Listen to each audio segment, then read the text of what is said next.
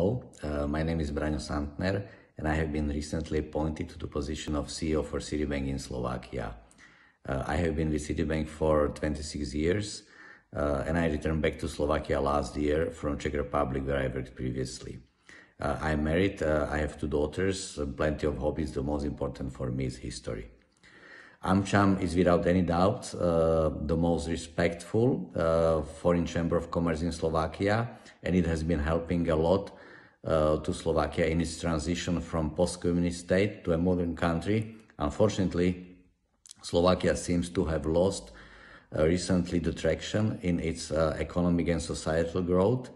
The driving force for the growth should be young people, but it looks like Slovakia has partially lost its attractiveness for young Slovaks for building their future here by studying, setting up the businesses, or returning back from studies abroad. The inefficient educational system seems to be one of the key reasons of lagging behind, and I believe that the improvement of educational system should be one of the key topics for AmCham in the coming period. We in AmCham should also focus on encouragement of the young talents to return back to Slovakia after their studies abroad. This can be facilitated by creation of appealing pool of jobs that could be offered to these talents. AmCham can help to create such pool of jobs through its members and in cooperation with the government.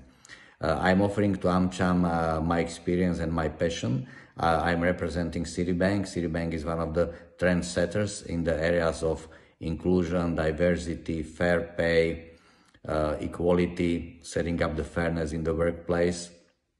I, as a people manager, have a lot of experiences in these areas for multinational teams, and I'm ready to share this experience with AmCham. My professional life also taught me to be flexible and to learn quickly. So I'm ready to pick up any topic, even unknown for me, get familiar with it quickly, and start working on it for AmCham. I would like to ask you to vote for me in upcoming election. I will treat your trust as a commitment to do as much as I can to help to accomplish the mission of returning back Slovakia to the growing mode. Thank you very much for listening. I'm looking forward to working with you all.